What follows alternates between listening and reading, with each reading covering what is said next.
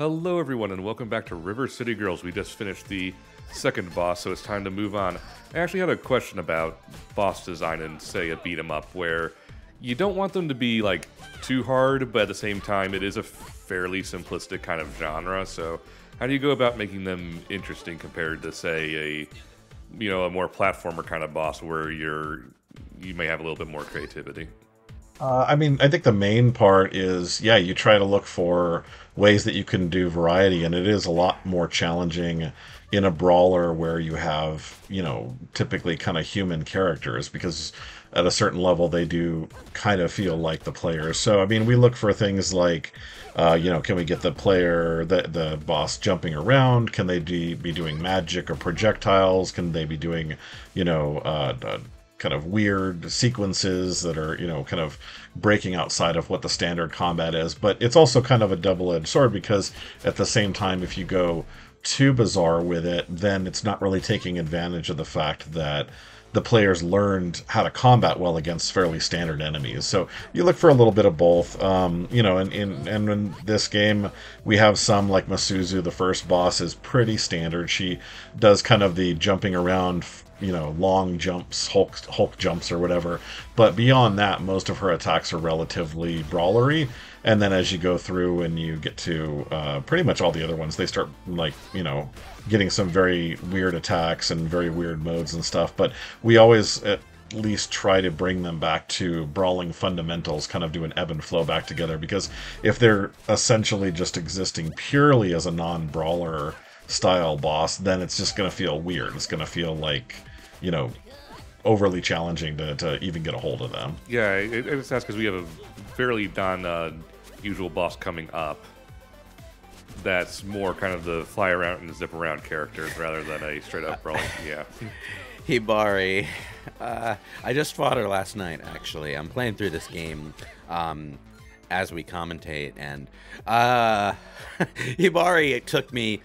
Well, she was the first boss this playthrough that gave me real trouble. She took me 4 tries. And on my 4th try, I ran back to the shop and stocked up on video games for full heals. So, of course, the attempt I made after that, I didn't need any healing items at all, and I just won.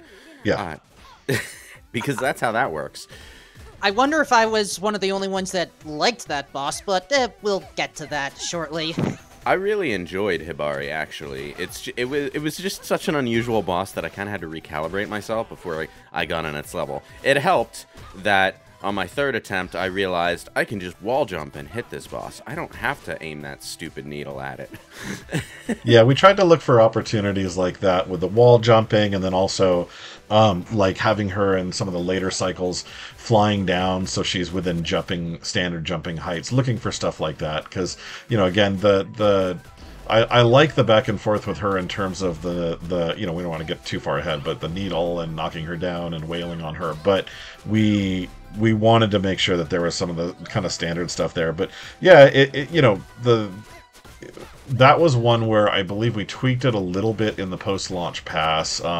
We got some feedback from people that Hibari and Aboba were both pretty difficult, and again, I think a lot of that, like you guys mentioned, was people going in without any healing items, really trying to just do one and done it without any kind of additional beefing of their health.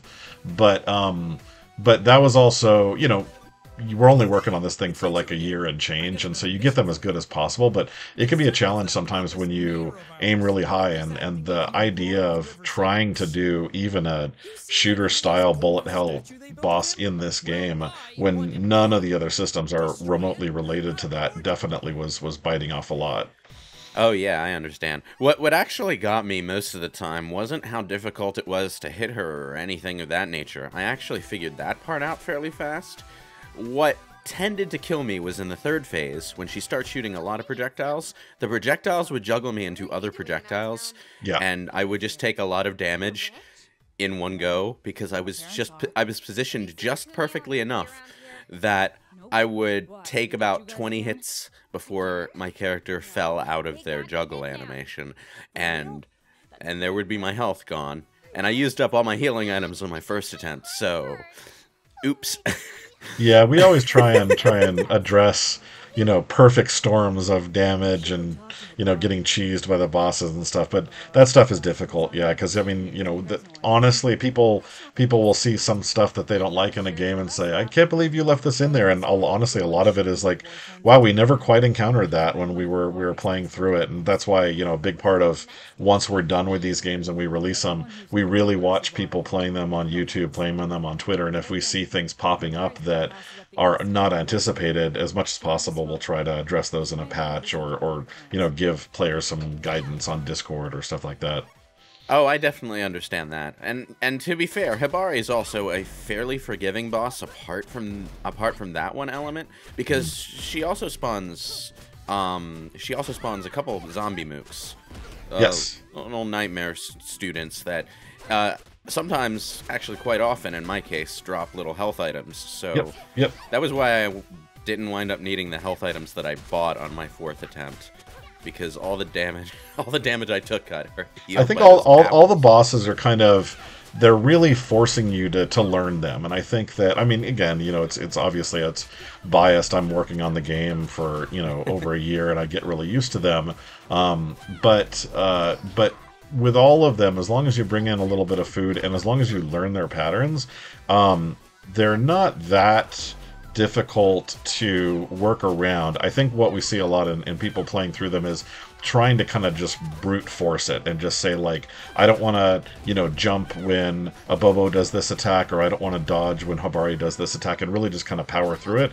And, those are the situations, if you don't learn them and kind of, work from the way that you learn, that's the way these bosses are in these games, is they really benefit players that kind of, learn their play styles and learn their little, like, ebb and flow of how they, when they attack and when they're vulnerable. And we get that from, classic Nintendo bosses, Capcom bosses. Yeah, but that's I think that's one thing that, they're not just a sponge where you're meant to just go up and just wail on them until they run out of health. You're meant to kind of go back and forth between fight and flight with a rhythm on these guys. Yeah, and I'm having fun doing that. It is a little bit rough trying to get myself into the rhythm of dodging side to side, or rather up and down. Yeah. But that's more because my controller is a Switch controller, which is designed along that Xbox 360 way of, oh God, why did it become so popular to put the D-pad in such an uncomfortable place? I still don't understand that mentality of controller design, but everyone does it, and that's just the world we live in. A world where D-pads are off in a corner somewhere where your thumb can't reach them without cramping. Yep. Oh, are we helping Dumpster Boy? Yeah. Wonderful. We're helping good, just because it's right here. It's right on the way. I'm playing through the game at a relatively relaxed pace, so I'm doing all the side quests and taking some time to grind a bit of money here and there to collect some extra accessories just to experiment with things. I figured I'd really try to get into the meat of the technical details, so I have a little mod that turns on the damage numbers.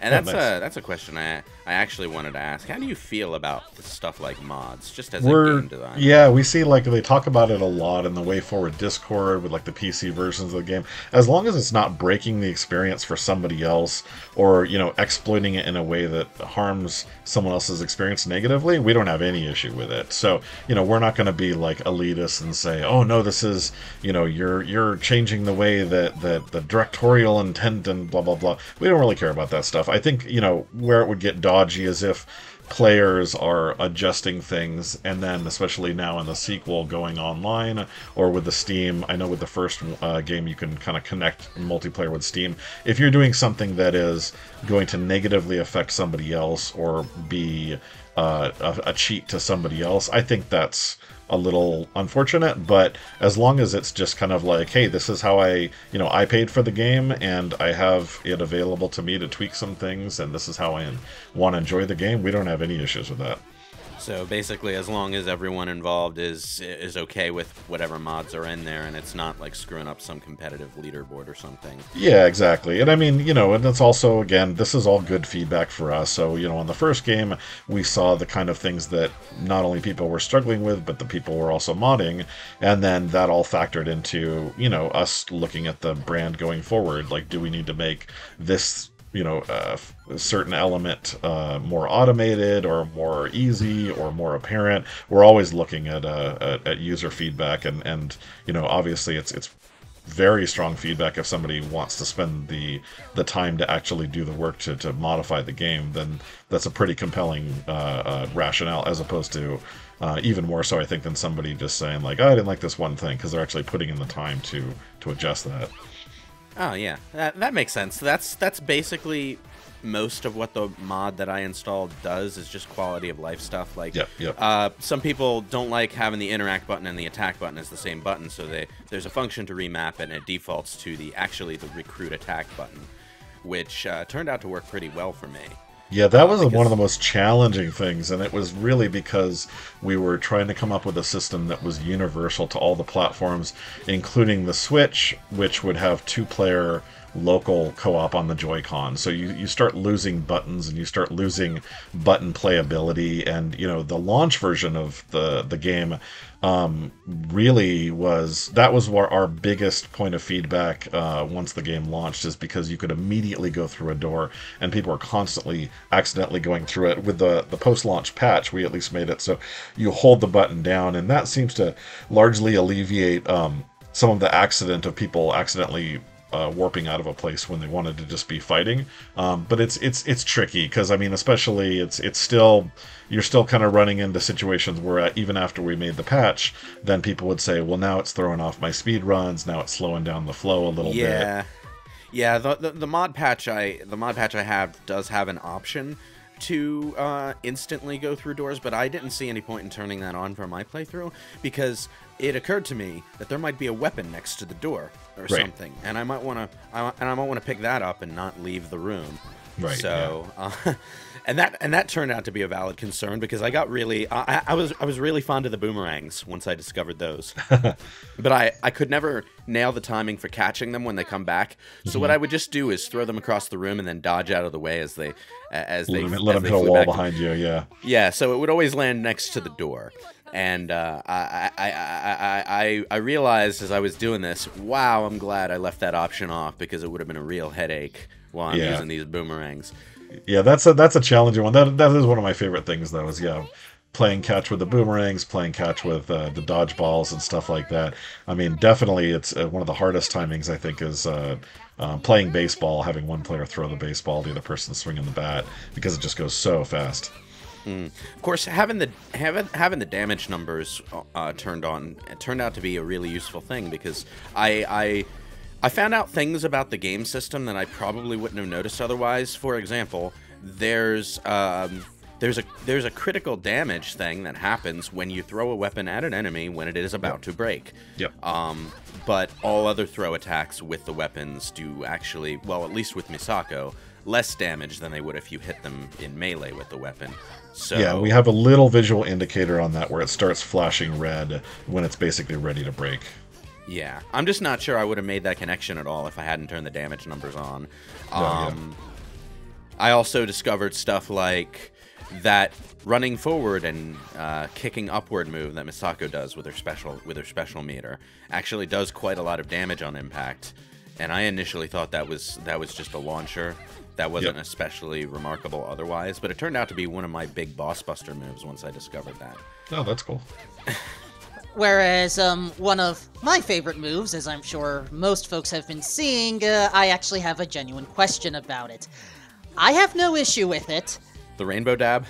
I genuinely want to know why it was included, because I'm fine with it, but I know that some people are just annoyed with asserting dominance through rainbows.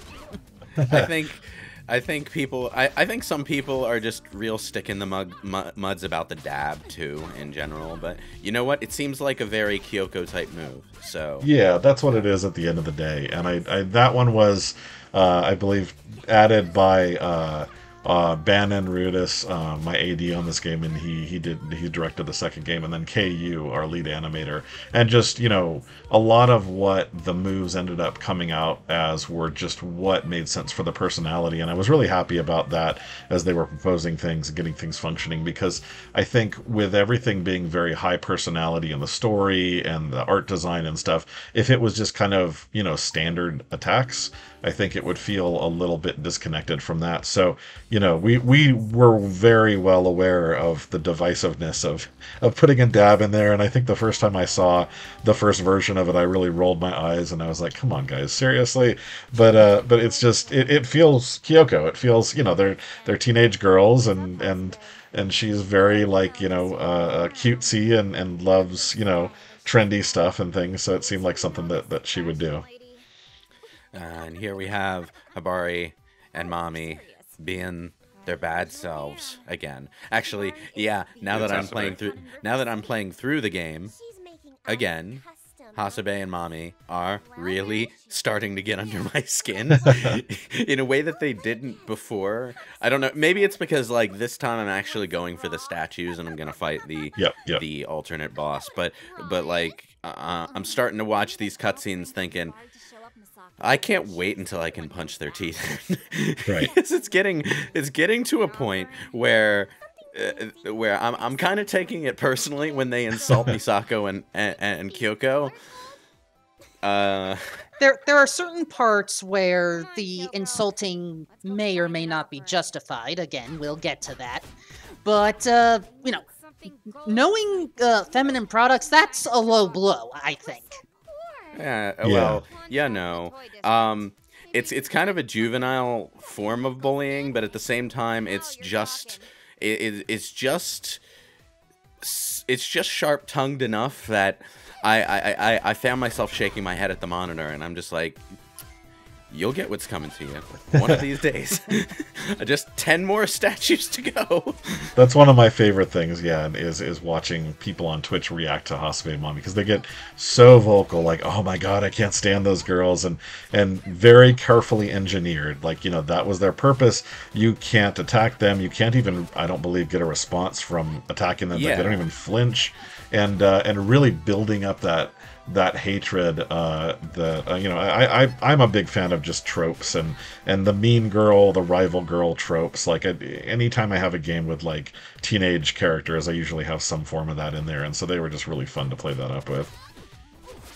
It's a pretty stark alternate universe version of these two characters, because conceptually, at least, I can't really speak to the general storytelling style of Kunio-kun because a lot of the games haven't come out here. But conceptually, one of them is an ex-Sukaban, and the other, I think, is just this sweet girl who saw the good in Kunio or something. Or maybe it was Riki. I can never keep in my head which concept goes with which girlfriend. But I think it's Misako with Kunio and Kyoko with Riki, but I may have it backwards too.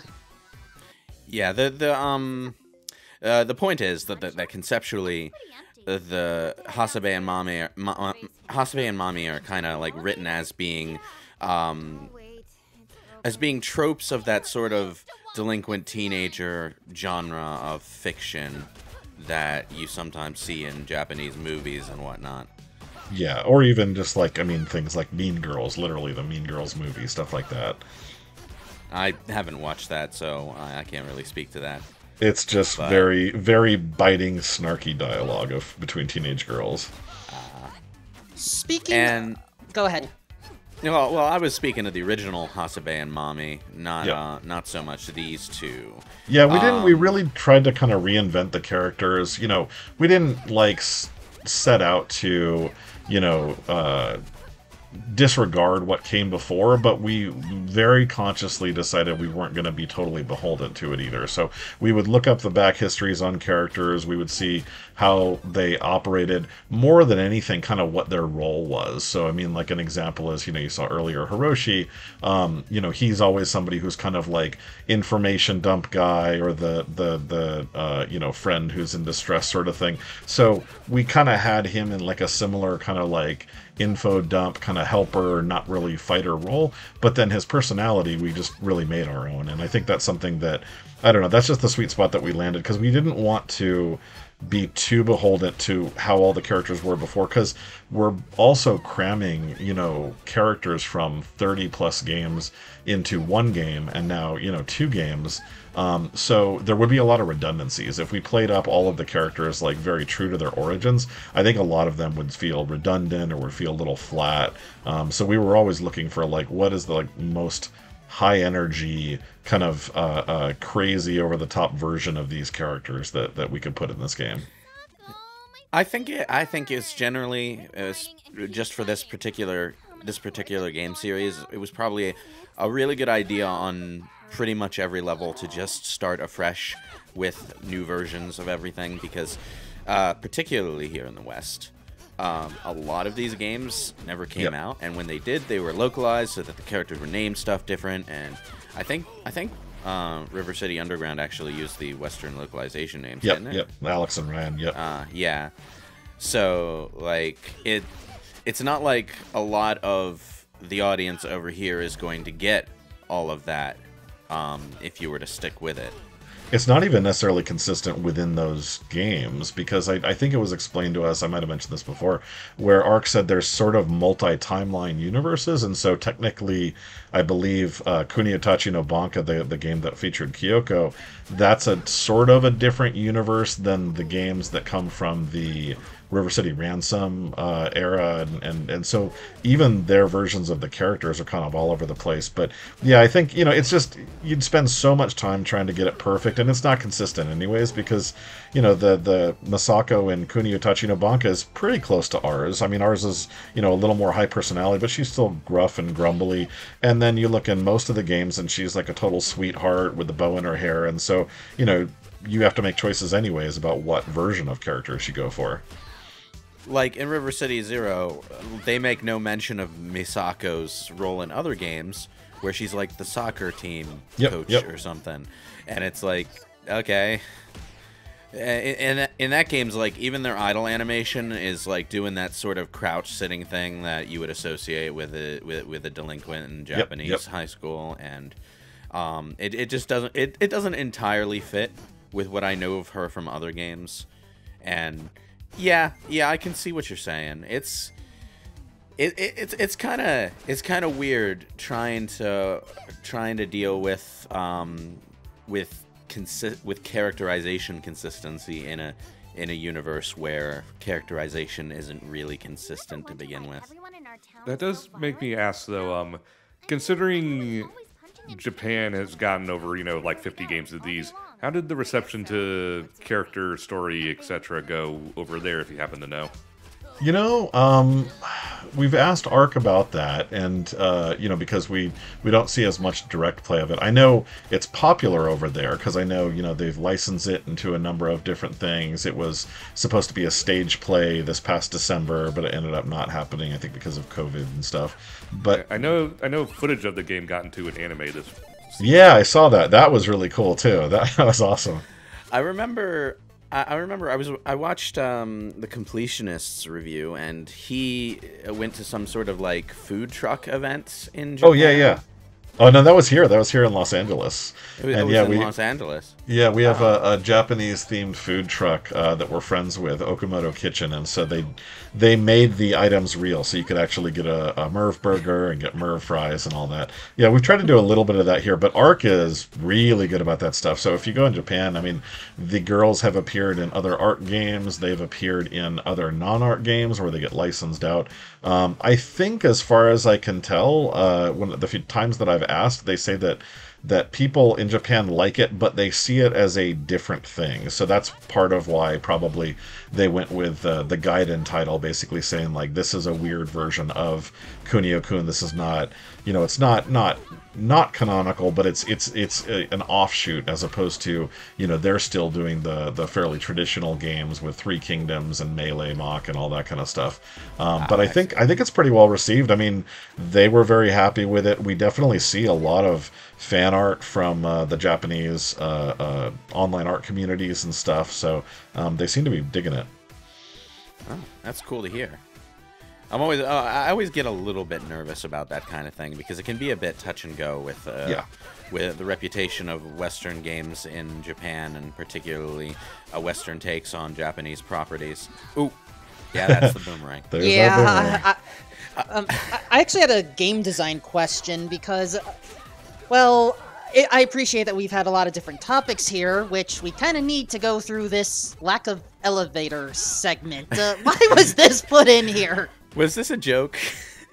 I don't know. It was just, just me and Bannon kind of thinking, what do we want to do for each stage? What do we want to do that's interesting?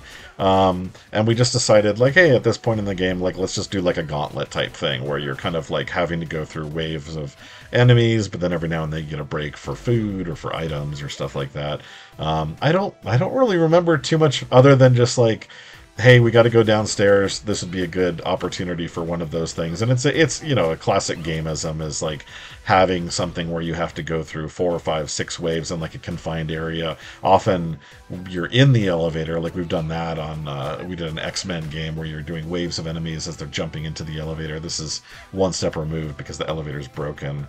I was gonna say, is this like an anti-elevator section? But just looking for, like, at the end of the day, we're telling our story, we're unfolding our attacks, and we're like debuting all these different areas, and it's like, how are we going to get some good gameplay length out of this? And that, like, having a gauntlet going through seemed pretty good for that section. That's all I really remember.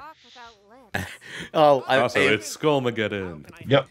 Intentional or not, it made me laugh because I did like the idea of an anti-elevator section. Yeah. Skullmageddon also made me laugh because the voice acting is just really on point. I don't know why. Yeah, he was fun to bring back. So he was an original WayForward creation from Double Dragon Neon a little over a decade ago, or about a decade ago. And the director of that game, Sean Velasco, voiced him. So we actually, even though he's not at WayForward anymore, we brought him back to voice him in this game and in RCG2. Very Skeletor voice. But I like the absurdity of, in that game, Double Dragon Neon, he's trying to take over the world at such high stakes, and after that, now he's just hanging out in a little pawn shop, and so that's just a sort of like absurd juxtaposition we like. And same thing with, like, we have Burnov later, mini boss from Double Dragon, and now he's a bouncer, and of course Abobo is all over the place with his jobs. It's really fun to kind of reimagine these characters and what their roles would be that we grew up with in the NES era. Maybe Skullmageddon's just biding his time, selling a lot of merchandise like the dorayaki and the cocoa soda. Hope I said that right. And maybe once enough money is made, then he'll try to take over again. It's entirely possible, yeah. And you actually, with the physical collector's edition of River City 2, you get a Skullmageddon coupon, and it has a picture of him, and it just has, like, so much fine print about, like, only on Tuesdays, only on certain items, only when you spend over $1 million, blah, blah, blah. But not everyone's gonna have $1 million. Oh, that's the point, isn't it? Yeah. And the elevator's finally working.